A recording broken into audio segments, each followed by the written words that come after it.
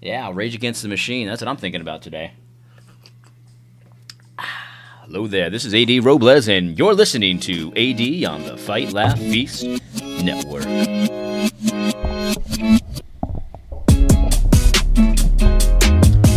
Alright, well, let's get started today. If you are new to my YouTube channel, you should know that I have a podcast on the Fight, Laugh, Feast Network. You might know this group as Cross Politic. Cross Politic is a TV show, a video, a YouTube channel, a podcast. They have tons of amazing guests, and they started a podcast network. If you don't know, there is amazing content there. If you're looking for non-woke Christian content, and I mean really Christian content, this stuff is dripping in scripture, dripping in biblical worldview. You could not do better than the Fight, Laugh, Feast Network, in my humble opinion.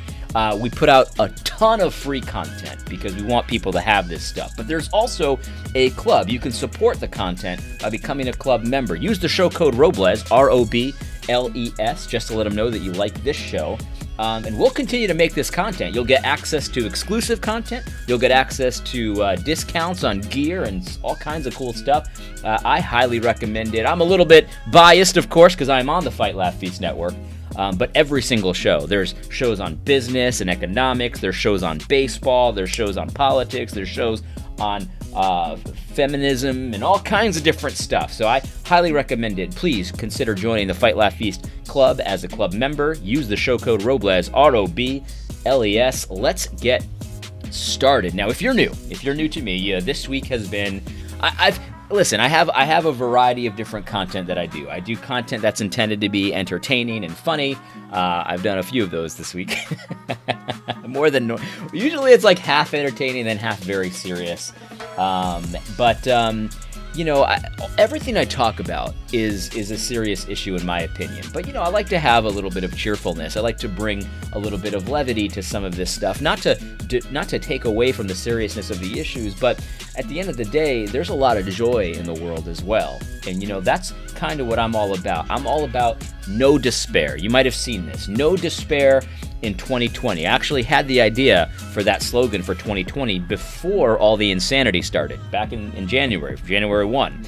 And I even sell a No Despair 2020 t-shirt. And I think I couldn't have picked a better year because there is despair all around us. But we have hope, my friends. Christians have hope within us, and we need to be displaying that hope. And so while all the world has gone crazy and all the world is wringing their hands and gnashing their teeth and all of this stuff, we can be beacons of light, if you know what I mean. Because God has given us simple marching orders. He's told us what He requires of us, and He loves us, and He forgives us when we fall short of that. And that is no small thing, my friends. No despair in 2020.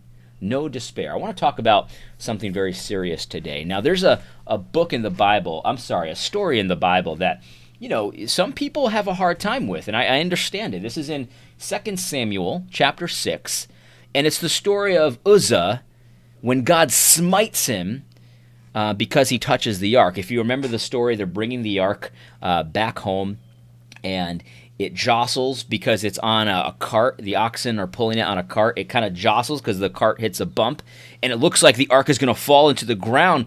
And Uzzah puts his hand out to stop it from falling from the ground, and because he did that, he touches the ark, God strikes him dead.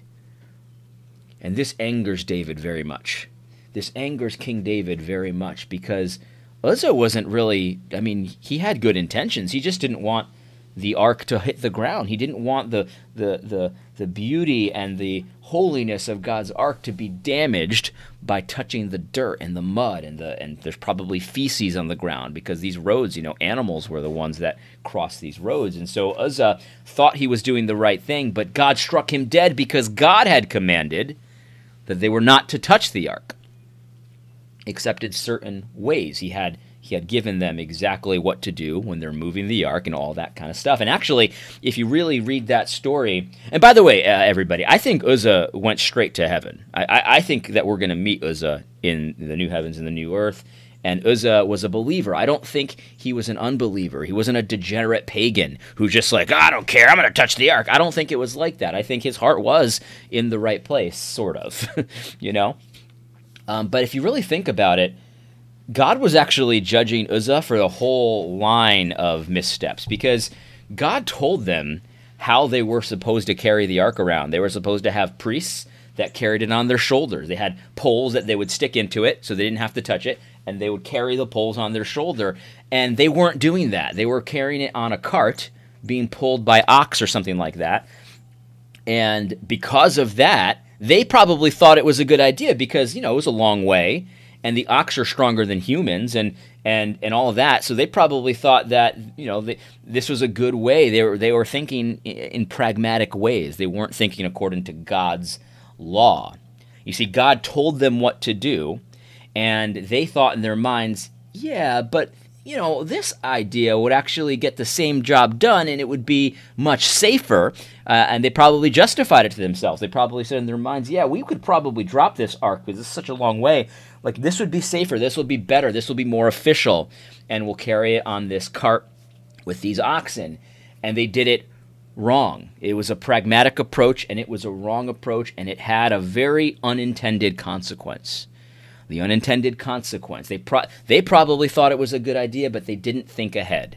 They didn't think ahead. What would happen if the ox went crazy? What happens if the ox stumbles? What happens if, you know, all this stuff? They weren't thinking ahead, and so there was an unintended consequence. Uzzah paid with his life. One of the most amazing things about Christianity and the Bible is that God trained his people all the way from the beginning. He trained his people to be a people that thinks ahead. They think a few steps ahead because, you know, when you're living hand to mouth and you're just kind of, let's say you're living in the jungle somewhere and you always have fruit available to you. You just, if you're hungry, you just go to the fruit tree, you grab some fruit. It's always there because it's always growing season. You just live in this tropical paradise. So there's really no reason to plan ahead. There's really no reason to have complicated farming systems and food storage and all that kind of stuff. God, in the middle of all this, he sets a whole day apart. This is a day that you worship the Lord and you don't do any work. And so every single week we had to plan ahead. Our people had to plan ahead. They had to prepare things on Friday so that they could rest on the Sabbath, right? On Saturday. So every week God forced his people to start thinking ahead. And then there was also a Sabbath year. And so God had forced his people that there's going to be a year that you're going to need to plan ahead for and stuff like that. And that's an amazing thing because Christians, as they went out into the world, were not only were they very hard workers, everyone's heard of the Protestant work ethic, but they also were very used to thinking ahead, thinking a few steps ahead. And so Christians, I think, part of our legacy, part of our worldview, part of the way that we should operate in the world is to be thinking a couple steps ahead, right? And thinking about, you know, some of these unintended consequences that I talked about earlier with Uzzah and the ark and stuff like that. And the reality is that so often I think we're tempted to not do that. We're tempted to think about the immediate term. We're tempted to think about what pragmatically makes sense. And that is going to have devastating effects on your lives. We need to be very careful to be thinking ahead. Let me tell you what I wanted to talk about today. I was thinking, and this was brought along by a lot of people's social media posts that I saw, people that I know in real life and people otherwise and stuff like that. And these are people that are either currently adoptive parents or planning on becoming adoptive parents of children from Africa, children from Haiti, children from El Salvador, children from Ethiopia, wherever it is, right? Like people, places in the third world, you could say. They adopt children. They're white people, and they adopt children that are brown or black or something like that. And lots of people that I wouldn't expect to be taken up by this woke stuff, by this idea of white privilege, by this idea of white supremacy, by this idea of allyship and anti-racism and all the stuff that I talk about on my channel all day, lots of people that I wouldn't expect are now starting to take up the mantle of these ideologies, and they're doing it because they feel like they have a responsibility to be this ally since they have a black son or a black daughter or a brown son or a brown daughter and stuff like that. And I just want to really, let's see how I can put this. I want to plead with you. Think about the unintended consequences of a lot of these teachings. Because the reality is, like, I grew up a minority, right? I grew up a minority, and I don't have these woke perspectives of white privilege, and the white man's always keeping me down, and I, it's going to be very difficult for me to live my life because of the white man. And my dad didn't teach me that stuff. And lots of Puerto Rican dads do teach their kids that stuff. Lots of them do. My dad didn't teach me that stuff. And I've had a fairly successful life, right? But think about all the people that are in the streets rioting right now, looting and destroying stuff and complaining and stuff like that and saying they don't have enough money, they don't make as much as white people and all that stuff. These people, many of them, have been told all their lives that whites are supreme, or at least they act supreme. You see, this whole idea of white supremacy and how, like, blacks can't amount to anything, they won't be able to get ahead unless whites use their privilege to help them. This is a very, very psychologically damaging idea to teach your black kid. You understand what I'm saying? Because if you tell your black son, your adopted black son, enough that whites are always out to get them, whites rule the whole world, all the systems are white systems, every power and every privilege, it belongs to white people, eventually they're going to believe that. And they're going to think of themselves as a victim, a perpetual victim. And that is not good for a child to hear from their parents, much less their white parents. Think about the unintended consequences. I know you're not trying to damage your black or brown son. I know this. I know this. But hear it from someone who's lived it. Okay, my dad told me about racism when I was a kid, right? My dad told me about it. My dad experienced racism. I've told this story before. My father ran for Congress in Connecticut. He ran as a Republican and got trounced. The person he ran against was named Barbara Kennelly. You could look it up online. Anyway, so he got trounced. But when he announced that he was running against Barbara Kennelly, someone from our church, a white person from our church, sent him a letter. How dare he run against her? A Democrat sent him a letter. How dare he run against her? Go back home, this and that. Racist letter. My dad experienced racism in New York when he lived there. So it's not like he didn't tell me about racism, but here's the reality. He never put this idea in my mind that whites had this privilege that they didn't earn, and that they had all the advantages that I didn't have, and all of that stuff. Instead, he said, look, racism's out there, but whether or not it comes to you, whether or not someone's racist to you, your responsibility is the same. Before God, your responsibility is the same. My father had very high expectations of me. Very high expectations of me. And I didn't always meet them.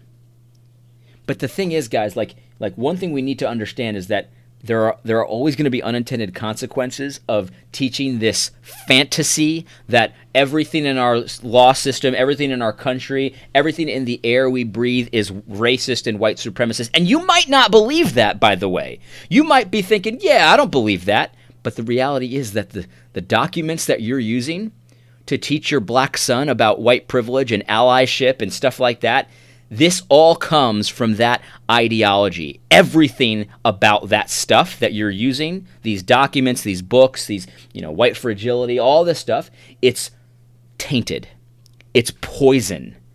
It is intended to turn the races against each other. If you want your black or brown son or daughter to grow up hating you, start teaching them about white supremacy and white privilege and allyship and anti-racism and all that stuff, because those documents will drive your son and daughter to treat you with contempt, because there's nothing you can do right when you are on the white privilege side, the white supremacist side. There's nothing you can do right.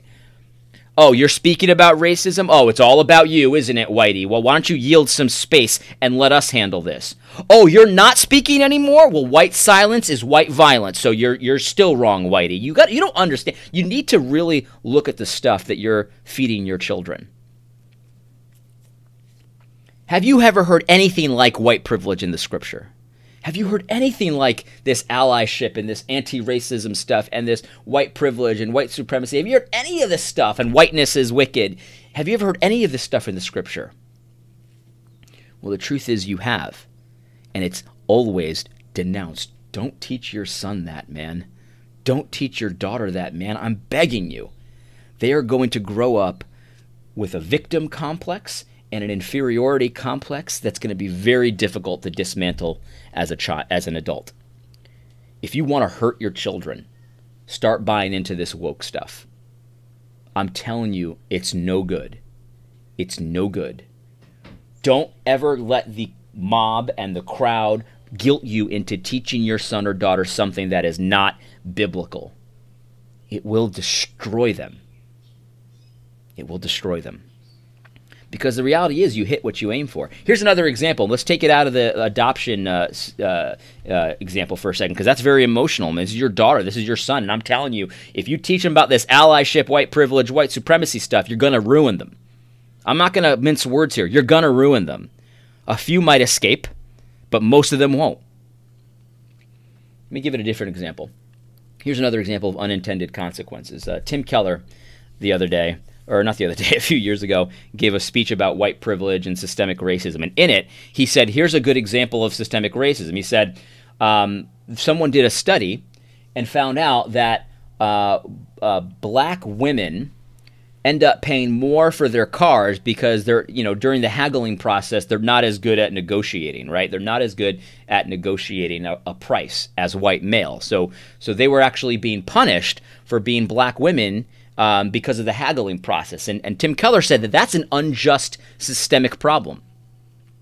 And he said that the only solution for a Christian, this is what he said, I'm not making this up. He said, because if you're a Christian and you run a car store, the only solution is to eliminate haggling so that everyone pays the same price. Okay, so a couple problems with that, right? Because that might sound pretty good to people. And of course, if you're a business owner, you can do whatever you want. I'm not saying you can't do that. If you want to do that, you can do that.